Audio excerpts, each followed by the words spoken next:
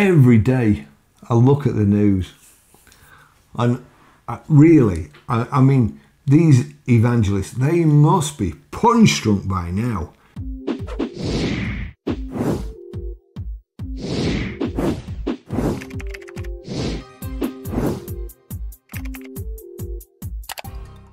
They must be the rope-a-dope.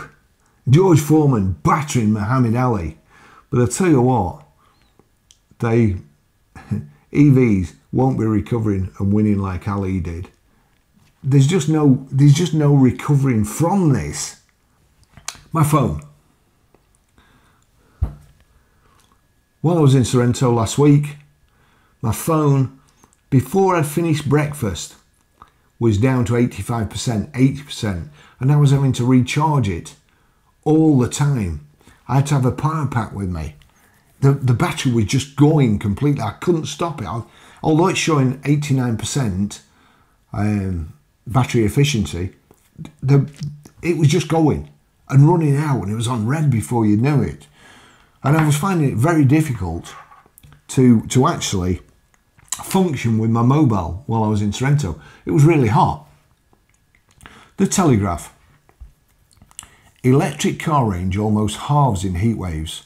Story by Gareth Caulfield. The distance electric cars can travel almost halves in heat waves, researchers revealed. The ranges of 3 common electric vehicles, EVs, became significantly shorter when they were tested in Spain. Honestly, the reporting and I know I'm terrible. I can hardly read to start off with. I'm dyslexic. It's a struggle to read. I'm not fully dyslexic, semi-dyslexic. It's a struggle to read. I have like a superpower where I register like Jason Bourne, but in a bad way.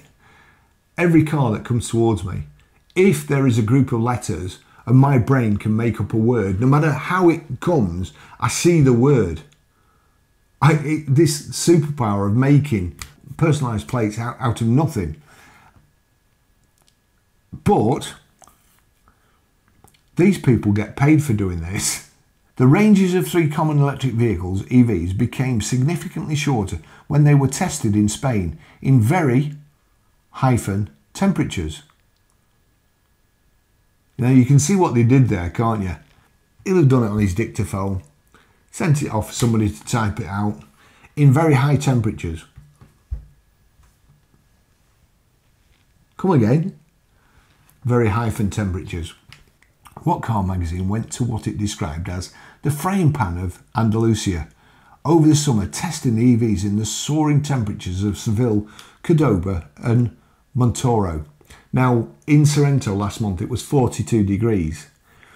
Its testers drove a Citroen C3 Max, a Kia EV3 long-range GT Line S, and a Tesla Model 3 long range from Seville in the country's south to the Mediterranean coastal town of Agua-Dulce, a journey of about 250 miles, 400 kilometres.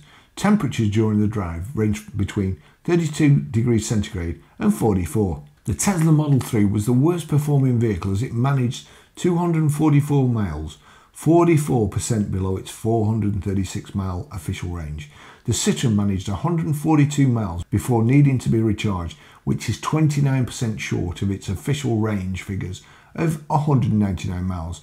The EV3 managed 246 miles, just under a third, 32% less than its stated 362 miles. The findings will fuel fresh claims about range anxiety, even though petrol cars typically see a range reduction of around 25% under similar conditions. Well, I don't believe that at all. But I would like to know, did they have the windows open? Did they have the aircon on? You know, if this is going to be like a scientific study, we need to know. Did they do like Jeremy Clarkson did? He didn't have the heater on, he didn't have the radio, he didn't have the... You know, that's standard. Don't put anything on. Because I don't think... ice engines work better when it's cold because cold air is more dense than hot air. So therefore, you get a better combustion mix. Electric vehicles, what could be the difference? Do things expand? Is there more resistance when it's hot? Will Nightingale, the magazine's review editor, said the range findings were more than double the discrepancy seen in the 2024 What Car Summer Range test. He concluded, our extreme temperature test shows that range and efficiency plummet in very hot conditions. Official figures for how many miles an electric car can drive after one charge are based on a standardised test carried out in relatively benign conditions. This is known as the WLTP test, the Worldwide Harmonised Light Vehicle Test Procedure. Car makers are legally obliged to publish this figure whenever they advertise a new car. It comes as Telegraph analysis of official figures has found English people walk further than ever amid soaring driving costs. I don't think that's the case. I think, like me, they probably want to keep fit, but you know, you put what you want.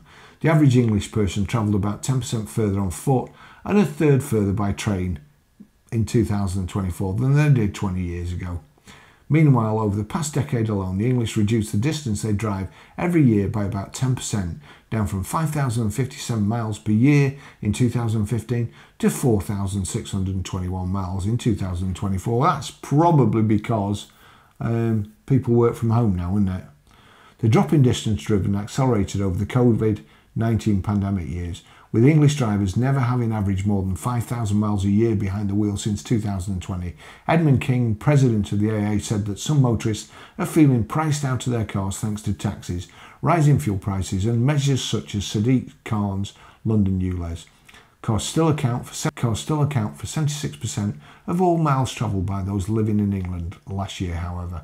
Walking is great for fitness if it's done by choice, but not so good for those who can't afford other forms of transport. I would say it's exactly the same. And people who can't afford transport get exactly the same benefit. And probably, there's a guy here who lives in the apartments. He cycles to work every day, even when it's snowing. He cycles to work. He's as fit as a butcher's dog. And I would imagine he's got a good job, so he can afford to go in the car. He does it for his health. This particularly affects around 40% of households in the lowest income quintile who have no access to a car, compared to 14% in the highest income quintile. Others have taken to walking more for commuting or shopping trips as part of fitness trends to get their steps up, whilst being monitored by their fitness devices, he added. I do the same. If I can walk, I do. That's what I do now.